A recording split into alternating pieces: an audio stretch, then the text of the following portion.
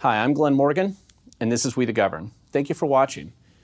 What if your local government was going to make a proposal that was going to put you and future generations in debt for decades in order to build a critical piece of infrastructure that they in turn were going to locate in one of the worst places in the county? Well, today we're going to be talking about a story just like that.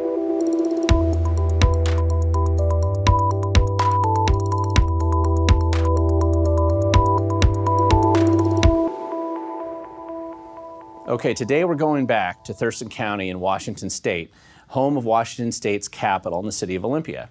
And we're talking about a major tax increase that's being proposed to build a new courthouse here. And this courthouse proposal we've discussed in the past, but it is still too expensive. It's a $250 million minimum proposal to build a new courthouse. Now, in addition, though, we want to talk today about how that is also foolish and poorly thought out. Something that they've spent years planning to build. It appears that there's been not nearly enough planning or thought put into this proposal. And what really makes us discuss and focus on this issue a little bit today is the fact that there was a proposal put out by the Washington State Department of Natural Resources that studied the Olympia, Lacey, Tumwater area, which is the place in Thurston County where they're going to be looking at to locate this new courthouse, and looking at the geological characteristics of the soil and the susceptibility to liquefaction during an earthquake. And this is important because if you locate a building in one of these places, that it would be more susceptible to damage during an earthquake. And this is the map that the DNR has in this proposal, and it analyzed all these different soil types. The red is considered the worst types of locations from a damage and a high chance of being liquefied in case of an earthquake, mostly because these areas are there's heavy fill, and there's areas where the soil would basically liquefy in case of some kind of a serious earthquake that could happen. And of course, the Thurston County proposal for this new, very expensive courthouse is to go right downtown, right in one of these locations, one of the worst places in the county to locate a building like this. Now, if you have a critical piece of infrastructure and it's damaged by an earthquake, then it's not terribly useful during times of need when you have the county at high risk. And so let's talk again a little bit about that proposed courthouse location. It's going to have a high risk of liquefaction there. It's going to be most likely to be damaged. Even if the building itself is built in a way to somehow survive that level of damage, the utilities that go to it most likely wouldn't be functioning any longer. The current location where the courthouse is located, according to that same soils map, is a low-risk location. So, in addition to not only having this courthouse put in a terrible location in the county, it is still too expensive. But sometimes people have to look at just how expensive this courthouse really is and how much is that going to really impact us in the future. There was a proposal made earlier this year to the Thurston County Commissioners. That proposal was made on March 8th, and it was a proposal from a company called PFM Financial, and they were analyzing the ability of Thurston County to go into debt and what it would be like to have new bonds, new bonded debt that they would use for this courthouse, or at least in theory use for this courthouse. And one of the things in this proposal on page 13, they analyze how much debt that currently exists in Thurston County. And it's approximately $56 million, just under $56 million of debt that the taxpayers of Thurston County are still on the hook for, and that they're making annual payments. Some of this includes debt for buildings that were foolishly remodeled, like the 3400 building before it was sold, and some of it's just old debt left over from the jail that they built. They call it the ARC, the Accountability and Restitution Center, and some of it's other debt from other facilities that they built over the years. So it's about $36 million worth of debt that they, or $56 million worth of debt that they have. Now, if you look at the payment plan on that debt, the amount of money that taxpayers have to pay on an annual basis to pay both the principal and the interest on that debt, it can be anywhere between $7 and $5 million a year that's going out of the taxpayer funds to cover that debt. And this chart that was on page 14 analyzes and breaks down the amount of money that the taxpayers are paying for the next 10 years or so on that debt. And this is money that we're paying right now. However, the current proposal that has been made to the taxpayers, it's going to be on the ballot in April of 2020, will actually increase this county debt, Thurston County's debt, by 500%. That is a big change in the financial structure that we'd be facing not just now, but for 20 years, because these are going to be 25-year bonds. This is a big deal. This is a huge change in the financial picture for Thurston County.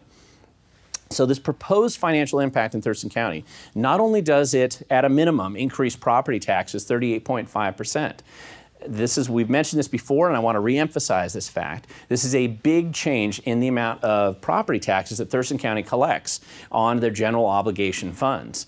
This is a huge change. It's one of the biggest property tax increases in Thurston County history, and that number is accurate. There was a lot of supporters for this courthouse who didn't like the fact that we were referring to this as a 38.5% increase, and yet staff was forced to admit at a recent work session that that number is factually accurate. That is exactly how much they are proposing to increase the property taxes in Thurston County. So what this functionally would do is that if this debt was approved by the voters and they decided to take it on, it would increase the amount of debt payment per year from $7 million, which is where it's at currently, to approximately $23 million. That's a lot of money going out to pay on debt, and that's because we'll be increasing the county bond debt by 500%, which is a substantial amount. However, it's important to know that this is the best case scenario that the voters and the taxpayers of Thurston County have to look forward to under this proposal. It presumes that the county won't go over budget in building this building, which would be unusual because Thurston County usually does. It will also propose that they don't have any other substantial problems when they build the building, which would also be kind of unusual because Thurston County has a not very good track record when it comes to building new facilities. This is also assuming that the city of Olympia, which has a much worse financial picture than Thurston County, that they would actually be able to contribute something to this, which is nowhere near certain. And in fact, the city of Olympia is unlikely to completely commit to being able to do that because of their debt picture, which we've discussed in the past. So if all goes according to plan, best case scenario, we're going to be burning up a lot of money in Thurston County for this new proposed courthouse. But what if the financial picture isn't as rosy as it's been proposed? What happens if we get less than the best case scenario that Thurston County has been considering? If you look at that same report on page 11, they analyze some of the historical property tax valuations in Thurston County. This chart actually shows what happens when you have a recession, which we did in 2008. And there's usually a little bit of a lag time between when the recession hits and when property tax values are substantially impacted. And when they were really impacted in Thurston County after the peak in 2009, taxes didn't, or the property tax assessments didn't go up again for 7 years. And it was a big impact. It really reduced the amount of valuation that you had in property and therefore how the property taxes were distributed. So what that would mean if you actually looked at a proposal for Thurston County with this new bond, that if we just had the same type of recession happen in the future, and we know that, you know, the economy goes up, the economy goes down. Inevitably, there's going to be a time in the future when we do have a recession, and it might not be that far away.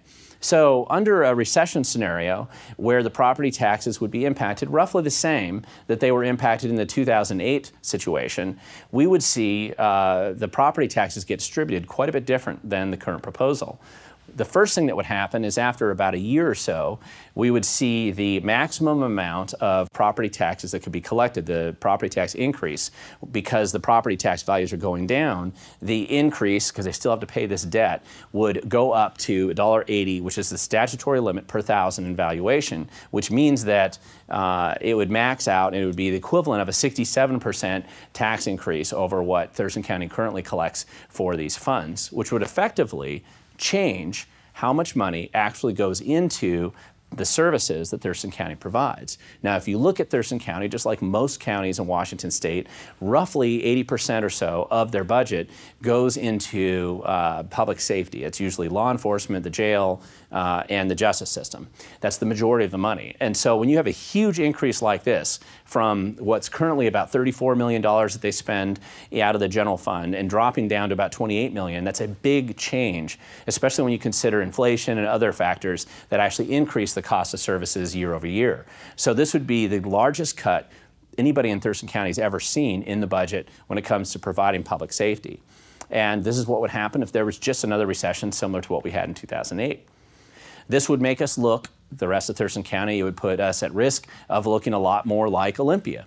like this picture shows here, or other places around Olympia as they experiment with their own urban blight effort in attracting homeless drug addicts to the county. And you would have all kinds of problems, I think, throughout the county if you really cut back on services to that degree, especially public safety services. The current Thurston County Courthouse would be replaced under this proposal with this fancy new proposal, locate this new courthouse in a terrible location, the worst spot you could put it in the county, where it would be highly susceptible to being damaged during an earthquake, and getting to a place where it would look terrible. And I think that one of the things to remember is that we can do better. As we've discussed before, there has been a better proposal. There has been an alternative made. I'm calling the John Pettit proposal based on the citizen who made this proposal originally. And this proposal solves a lot of the problems that we've discussed that the current courthouse legitimately does have. It moves the district court to the Family Law and Justice Center in Tumwater, a location that's less likely to be susceptible to earthquake. It's not located next to homeless drug addict camps, and it solves most of the parking problem that exists in the current courthouse, and it allows the district and Superior Court, both of them, to expand. So, and it all does this for a fraction of the cost that's being proposed now. It won't force us to go into this dramatic debt picture and make future generations have to pay for the mistakes of today. And I think that it's important to look at this. We've done a couple videos now on this issue. We've looked at this issue from a variety of different ways, and part of it, again, is to look at the history of how we got to a proposal like this. And unfortunately, the proposed Thurston County Courthouse design is a political design. Politics has been the motivating factor in deciding where they locate it in a terrible location in Olympia in order to politically reward Olympia, in order to politically solve some of Olympia's problems, and also solve other politicians' grandiose schemes and plans, and also help the judges so they can walk to Starbucks, get private restrooms, and have some other benefits that they're looking at. And I think that a lot of this myopic focus on some of these little issues, special interest concerns, have really forced the entire planning process to go off the rails to come up with a design and a plan like this. And yet, if this happens in Thurston County, I don't think Thurston County, if it can happen here, it's not necessarily unique. These things happen all the time in local government, and especially when we let government and special interests get involved and kind of run project ideas like this off the rails. It's always better for us to intervene as citizens and expose the truth about it now so that we can make changes before it's too late and we're committed and we're stuck with paying debt for future generations. So this is going to be something that I would encourage you to look at where you live. If you don't live in Thurston County, look at other jurisdictions and look at your county government or your city government and see what some of their plans are on the agenda so that you can anticipate these in advance and hopefully prevent them from going as far as they have in Thurston County right now. Thank you for watching. If you want to learn more, go to the comment section down below. A lot of these documents that we presented today will be located and linked there. And go to wethegovern.com and look at some of the other stories that we have on topics like this and related topics. Feel free to subscribe and share with others.